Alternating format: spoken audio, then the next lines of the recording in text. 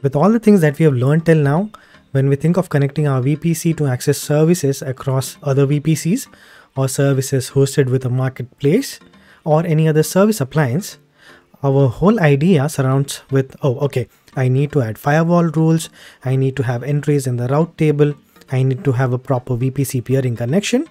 If so, I need to manage the CIDR blocks to avoid conflicts, and of course, I need an internet gateway for smooth access. But what if I don't want to burden myself by creating all this? And what if I could just go with a much simpler solution? And that's what we are going to discuss today. Thanks everyone for joining in for today's session of AWS, and let's talk about the much awaited AWS PrivateLink. So if you are ready, let's begin.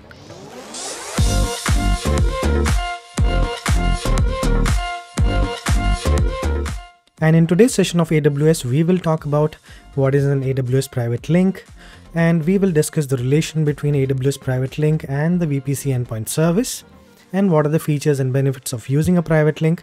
And we will also check how does PrivateLink work with a hybrid architecture, and a small hands-on demo as usual.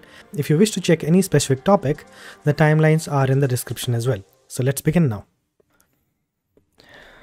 But before moving forward with what PrivateLink is and how it works, just forget everything about AWS. If in general I ask you what do you get in your mind when I say this term PrivateLink, more like speaking in a common English vocabulary, so you might tell me that yes, it's a link, then it must be connecting something or 2 points maybe, creating a connection between them, like creating a link. And if it's a private link, then the parties involved in the communication link are the only ones who can interact with each other at a given point of time, isn't it? And that's how a private link is formed. Now, if I ask you if you have a VPC, will it become public by default, or you might need to perform some operations or add some features for it to be accessed by the public or the internet? And you will say, yes, of course, we need to add a NAT or internet gateway and make them part of our subnet associations, and any instance we create in that subnet, if we have the public DNS enabled, will be accessible to the outside world. That's for the public part. When it comes to the private access, we have already discussed 3 important concepts. I hope you remember them. The first one is creating your own private subnet, then creating your NAT gateways and routing it through your instances. Second one, you can create your very own site-to-site VPN and access your VPC instances and services. And the third one, which we discussed in the last session, that was using Direct Connect. With all these, we have tried to make our best efforts to provide a secure connection, isn't it? But the configuration overhead is more, and we want a much simpler solution to connect our VPCs and the services. Having said that, let's introduce ourselves to a service called AWS PrivateLink. This will help us establish private connectivity between VPCs and services hosted on AWS or on-premise without exposing data to the internet. And that is the link that we want to create. And that's where PrivateLink helps us with.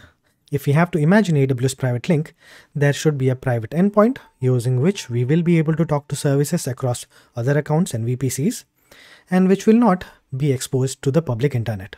It's simple, isn't it? So remember, PrivateLink in itself is not a service, but a method where we create a specific endpoint which will help us to privately communicate and make use of services in other accounts or VPCs. We don't have to make use of any internet gateway, NAT device, public IP address to communicate with services. And the best and the most important thing is to remember that traffic between your VPC and the services does not leave the Amazon network. And that's why we have mentioned here secure private connectivity simplified. And that's what PrivateLink is. But when I say it's simple, it doesn't mean that you have to just sit back and relax and you don't have to do anything. Yes, you have to make some changes, and you need to bring in some mechanism to achieve the creation of the link, and that's what we will discuss next. When you think of PrivateLink, remember that you need to understand 2 concepts very clearly. One is the VPC endpoint, which will help you create the elastic network interface with the private IP, which acts as the entry point for the traffic to the service. And the next one is the endpoint service, where we create an AWS PrivateLink powered endpoint service so that the service that we want to expose can be available for usage. So one is the consumer and other one is the producer. Confusing? Don't worry. Imagine it like this. So we have John, who is working in the engineering team, and he wants to use a firewall application that is being provided by the security team, which Lily is working with. For this to work, they can create a private link connection by using the endpoint at the John's side and create a service endpoint on Lily's side to securely access a service. And that too without using public internet connection. I hope you got the idea now. So here, as you can see, John is asking that I need to use the firewall application. Can you help me? And what Lily says is, yes, I have this service that you need. Let's create a link. And that's how in real time actually things work. If you're working with other teams, you need to communicate with them and they might create a service endpoint for you so that you can access their services. I think we have discussed enough now. Let's see how it actually works. So this is our playing ground, which is our AWS region. So what is our main goal here? So we will try and connect our VPC to another VPC that could be in our account or in any other account. And we will access the services provided by a producer. So here we will act as the consumer, but as we are in a learning process, think from both sides, as you could fall into any of the categories. Think as a consumer as well as a producer. Let's start off with our consumer part. Here we have our consumer VPC with the CIDR block 10.0.0.0/16, and we have the private subnet where we have our instances, and this is where we will create our interface VPC endpoint, which helps us to create our elastic network interface with the private IP that we have here. And this will act as our connection point for the first part of the link. Now let's go to the producer side. Okay, so don't get confused here. We have a VPC here as well. Not that of a big surprise here. So if you see the instances here, these are the appliance instances that host the service. So these instances are the ones that hold the service for you. And there is one more important thing here that makes the link possible, which is the network load balancer, which receives requests from the service consumers and routes them to your services. So in order to create a VPC endpoint service, you need a network load balancer. Remember that. So now that we have all this set up, how do we create the connection? First thing you need to understand is that if you want your service to be consumed by the consumer, you need to create a service endpoint. There is an option in your VPC called VPC Endpoint Service, where you can configure a service endpoint using the network load balancer that you have, and you can have a private DNS for that as well. Once you create the VPC endpoint service, the consumer has to create an endpoint using the endpoint service DNS to create a successful connection. And that's where the connection starts. So don't get confused here. You already know VPC endpoints can be created by three options. One with AWS Marketplace, second one with AWS Services, and the last one is with VPC Service Endpoints. That is where you will enter the producer VPC's service point DNS to configure your consumer endpoint, to make use of the private link, to send your request to the network load balancer in order to access the service hosted by the producer.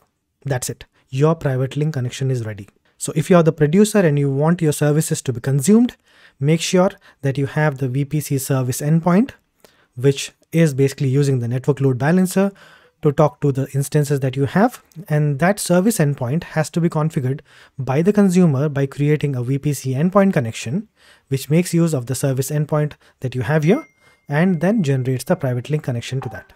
And there are a few access permissions that you have to define, which we will discuss in the demo. So don't worry about that. Let's move on. Now let's see some of the benefits of using AWS PrivateLink so that you can make your own decisions. The first point is secure the traffic. This is a very general idea that we have already spoken about, which tells us that you can use your private link connection to securely access AWS service from your VPC without having to make use of the public internet space.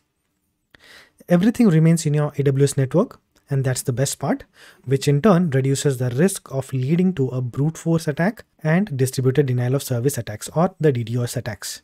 And while creating a VPC endpoint, you can have a pinpoint control over the access, as you have to provide the details about your VPC ID, interface type, the VPC service endpoint name, the subnet IDs, and the security groups that actually make it more secure. The second point is simplify network management. So with AWS PrivateLink, in order to access services across other VPCs, you don't need to configure any internet gateway, or you don't have to provision any VPC peering connection, and you don't have the overhead to manage the CIDR blocks to avoid conflicts. Thus, it's a very simple way to manage your network. Third one is accelerate your cloud migration. Here you need to understand that you might be using a site-to-site VPN or Direct Connect to connect to your AWS services, and that's it. You don't have to manage anything more than that. This actually helps you to be worry-free about migrating your services to the cloud, because you will be confident that your service access will be secure. That is why it is already written here: easily migrate traditional on-premises application to software as a service offering hosted in the cloud with AWS PrivateLink. And if suppose you are a producer and you want to do that, you can also do that so that others can leverage your services. Now let's see some of the basic features of using AWS PrivateLink. We have spoken a lot about how good PrivateLink is, but AWS doesn't want us to stop here. So first one is accessing services over AWS PrivateLink. So here as well, we have already discussed this. Yes, you can create your endpoints and add the service endpoints that you need, and you can securely access the service that you want. Second one is sharing your services over AWS PrivateLink. So if you are a producer and you wish to make your services accessible for other consumers to access, then you can create your AWS PrivateLink powered service endpoints, and others who want to make use of it can use your endpoint name and you can accept their connection requests. The third point is privately connecting to your on-premise applications. So this is also what we have already discussed just now, that you will be using a site-to-site VPN or a direct connect to connect to your AWS services, and you don't have to manage anything more than that. And that actually helps you to be very free about migrating your services to the cloud and accessing the services that are already hosted on AWS through the private connections that you want. Last but a very interesting point here, integrating or the integration with AWS Marketplace. So did you know that AWS PrivateLink is integrated with services in the AWS Marketplace, where you can find existing services and make use of them as per your requirement? Did you know that? But yes, it does. So AWS PrivateLink allows you to discover, purchase, and provision AWS PrivateLink enabled software as a service products through AWS Marketplace. And AWS PrivateLink enables you to securely pass data directly to the SaaS application or the software as a service application without ever leaving the AWS network. That's something that has made AWS PrivateLink a much more acceptable solution for most use cases. You don't need any public IP address to access these services, and you don't even have to move out of your AWS network. That's so cool, isn't it? And there are companies that have their services hosted on AWS and you can make use of them. So for example, we have Cisco. So Cisco provides a cloud monitoring tool called Cisco StealthWatch Cloud, which helps you to send your data for monitoring, and it provides visualization as well. That's cool, isn't it? So yeah, that's it. So now let's see how PrivateLink connects using your on-premise locations. So imagine you're working for a hybrid architecture and you wish to connect to your AWS cloud. So you might be using a site-to-site VPN, or you will be using a direct connect connection, isn't it? Having said that, let's assume you are using a direct connect connection. Here we have our data center. Then we create the direct connect connection to talk to our AWS VPC instances privately.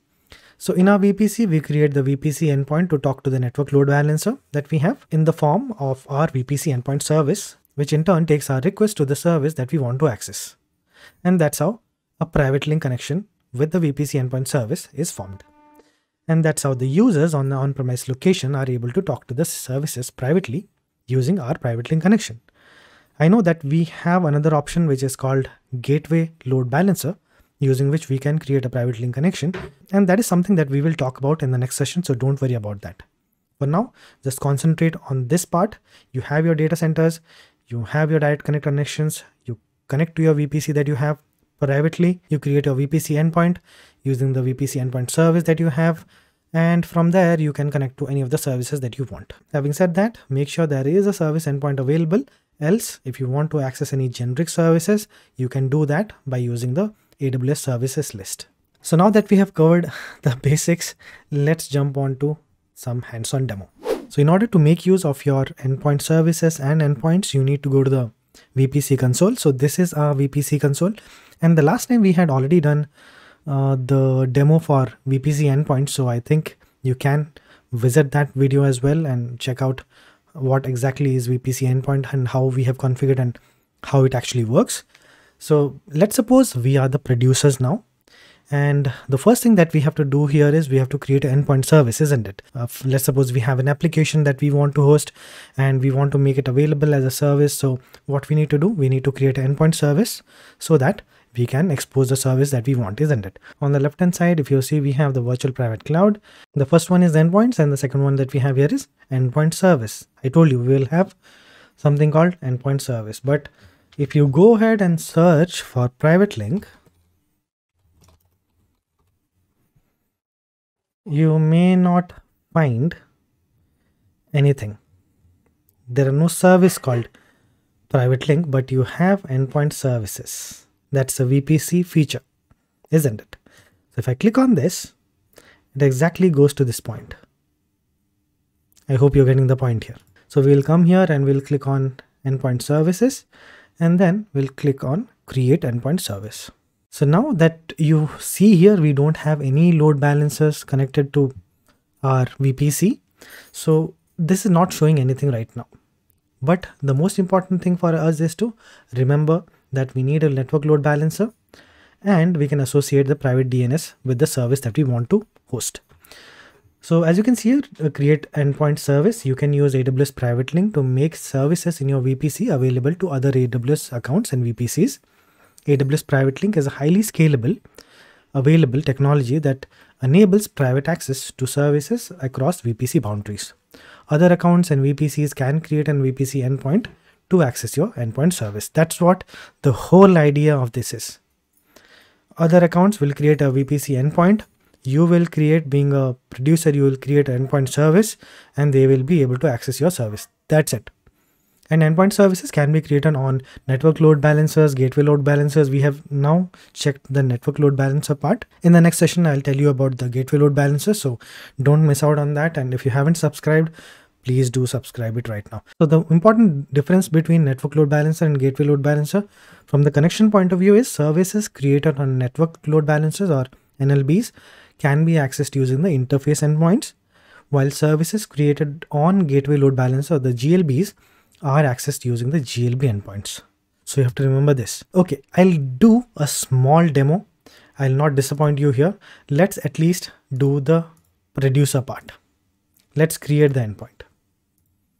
Okay, so we have 3 running instances here that I have stopped. So don't worry about that. We can create one. So we'll launch instance. Just select this, Amazon Linux. And here I'm selecting t2.micro. And I'll select the my VPC demo and I'll choose the private subnet that I have. Okay, so this is fine for us. The storage is fine. I can just give it a name. So I can just name it as service EP, service endpoint. Okay, then configure the security groups. You can just create a new one. We are not going to do anything, so just leave it as it is and review and launch. And launch here. I can choose EC2 access. I have this key and just create a launch instance. So now that our instance is going to be launched, the next thing that we want to do is we need to go to the load balancer part. And here you can create a new load balancer for yourself. So just click on this. Here you see only 3 load balancers, isn't it? In Mumbai region that you have.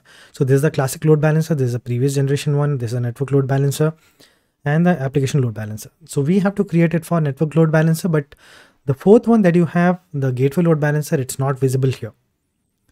And if you switch the region to Oregon, you will be able to see that. Just switch the region to Oregon. Now you see it.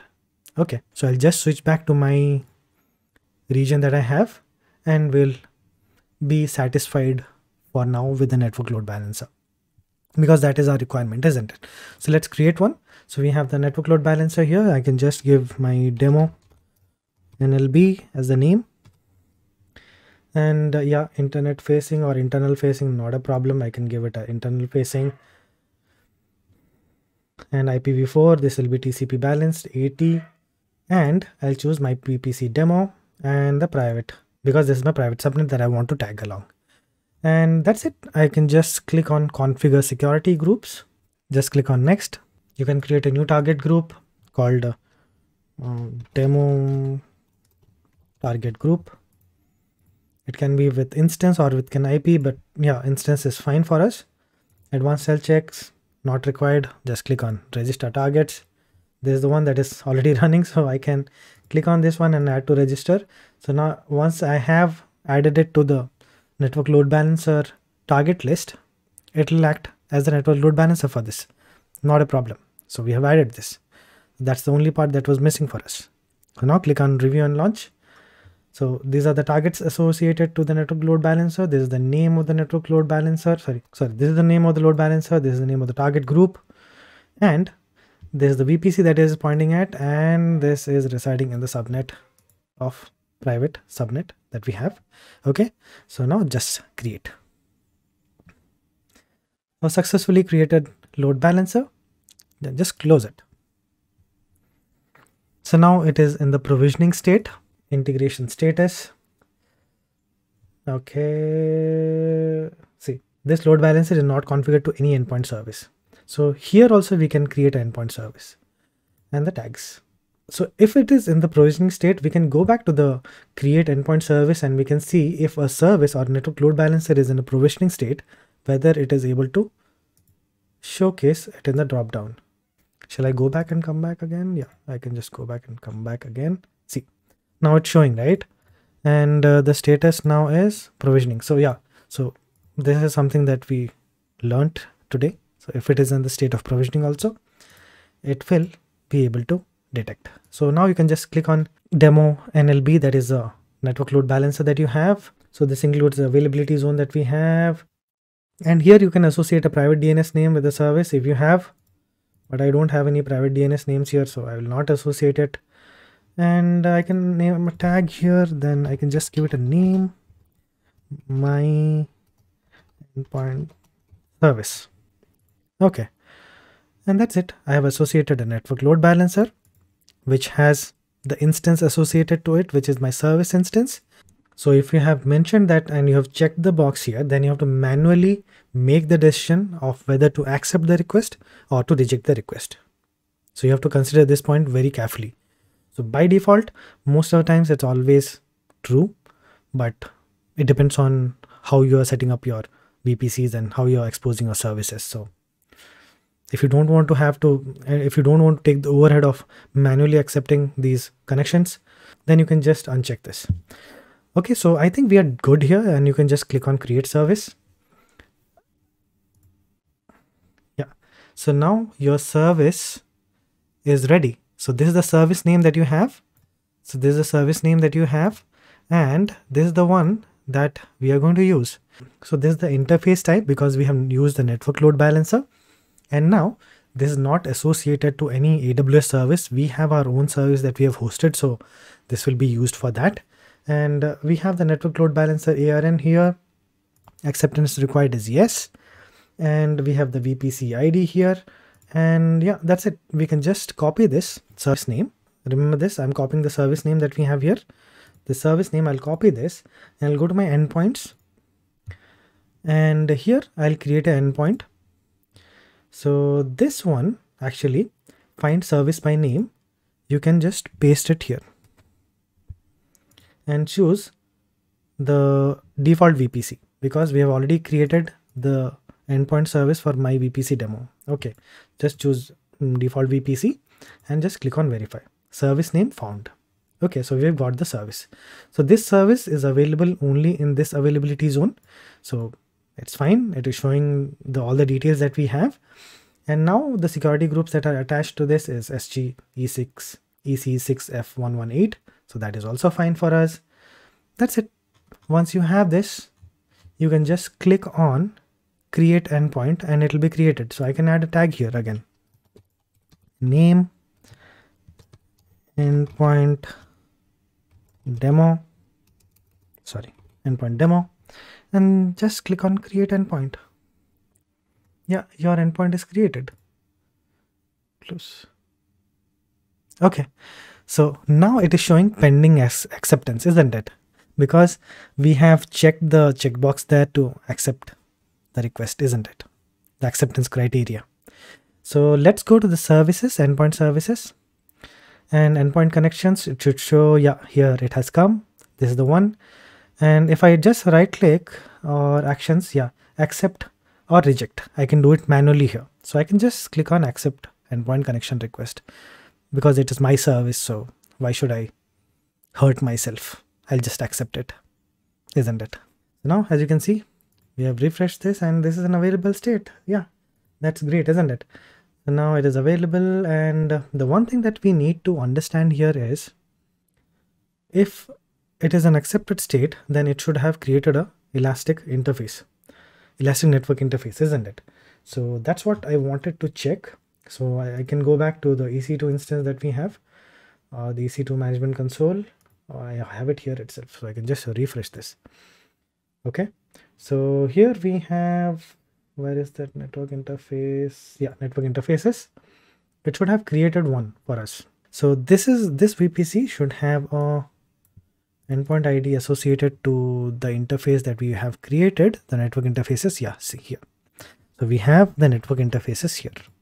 So now what we can do is we can just copy this and we can see the network interface list that we have, and you can just paste here. Yeah, so this is the one that has been created now. Okay, so now this is the interface that has been created for us. So it takes a bit of time to actually create the VPC endpoint interface. So if I just click on search, yeah, so this is the interface name. So you have the endpoint interface here, VPCE. I'll just copy this and I'll show you that this is the one that we are currently using. See, this is the one. This is the endpoint. And that is what it is trying to refer to. So this I did not create manually. This will get created once you create an endpoint. Okay, so now what we have done, we have achieved a lot in this one. So we have created the endpoint service for us, and we have created the endpoint when we have also associated both of them. And we have given the acceptance criteria as true, so that we can manually accept or reject the connections. So I think that was clear, isn't it? So if you wish to do this, you can do this as well, but make sure that you delete all the connections as and when you create them, so that you don't have any billing problems. So that is what I am going to do right now. So what I'm going to do here is I'm going to delete this endpoint service first. So this is the endpoint service and I'm going to delete this. I don't want to face any. I'll just delete the endpoint connection first. So delete this endpoint. Okay. So first we are going to delete this. And we're going to go to the endpoint service. We have the endpoint. We don't have any endpoint connections now. We can just click on the My EP service and we can just delete the endpoint service as well. So now we are clear from this. We don't have any endpoints. We don't have any endpoint service. And we'll go back to the instances. And there's the only running instance that we have. We'll just terminate this. Okay, so just terminate this instance. We have to just clean up everything because this is not our company sponsored video. So we will incur a lot of bills for this. And I think we have learned a lot today. And I hope you will also try to do this by yourself by watching the videos. And you will try to learn how to do this yourself as well. Okay, so let's move on then. And I think that's it for today's session of AWS. I think it was a wholesome session and I hope you learned a lot here as well. And if you haven't subscribed to the channel, then please do subscribe. We have just 20% of people who actually subscribe and watch the videos. So please do, because this channel needs your support and I'm really working hard to give you the best quality content. And if you have any feedbacks, then please let me know in the comment section. So if you wish to support me, the links to the Instamojo page and PayPal and Patreon are given in the link in the description below. And if you wish to join the channel and become a Mandalorian, then please do so. Just click on the join button. So I'll meet you in the next session of AWS. Until then, stay safe, stay healthy. It's Pythoholic signing off.